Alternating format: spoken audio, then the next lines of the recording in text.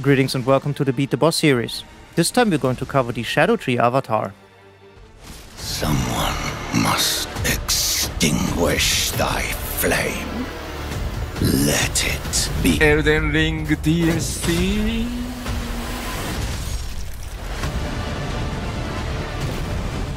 The boss can be found in the Shadow View area of Shadow Keep. To be able to get there, you have to reach the Church District. From the Storehouse back section Grace, take the elevator down to the Church District. After passing the flooded bridge, go to the right in the hallway. Follow the way to another exit that is on your immediate right. Go over this bridge here and deal with the enemies.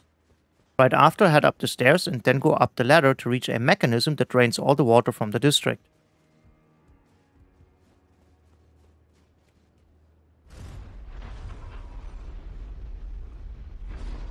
Now hop down and turn around. Pace the doorway and take another drop onto the bottom level. Right outside, stick to the right and activate another grace. Continue further ahead and go to the tree in the little sanctum on your left.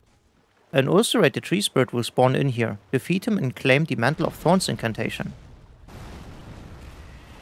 After beating him, continue past the tree into a little cathedral. Deal with the enemies here too and take the exit on the northern side. Walk all the way to the end and down a little set of stairs to open a door. Pass through and take the elevator down.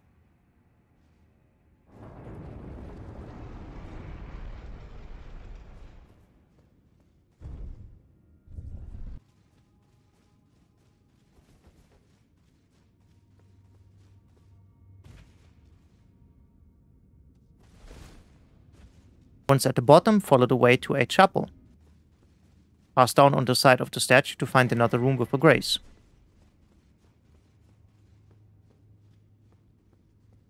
Activate it and pass through the door to face the Scadutree Avatar.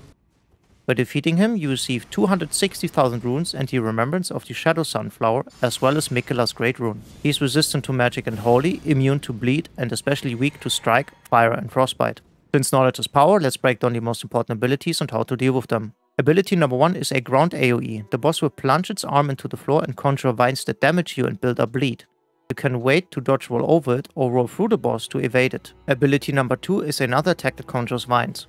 The boss will take 2 swings and conjure those vines with each swing. They travel a long distance, so outranging them is impossible. You can simply roll over the vines before they reach you. Ability number 3 is a 3-hit combo. A whirlwind with 2 instances and an overhead slam that conjures vines. Roll sideways, wait a second for the second part, and dodge over it. After, walk towards the boss and roll towards him to dodge the overhead slam and the erupting vines. Ability number 4 is an ability exclusive to phase 3. He will charge energy in his body and cause a huge explosion. When you see the animation, start and wait until the middle part of the body is completely covered by light. Then roll forward through the explosion. Ability number 5 is a projectile attack. He will summon projectiles that will slowly travel towards you. Wait until they are closed and roll sideways twice to dodge them. Ability number 6 is an ability that he uses at the beginning of phase 2. He will charge through the arena 3 times. You can dodge this with well-timed dodges to the side.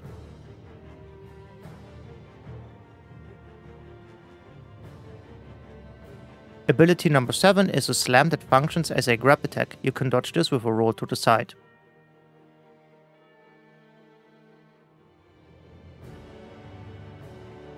With all the important abilities covered, let's see how to beat this boss.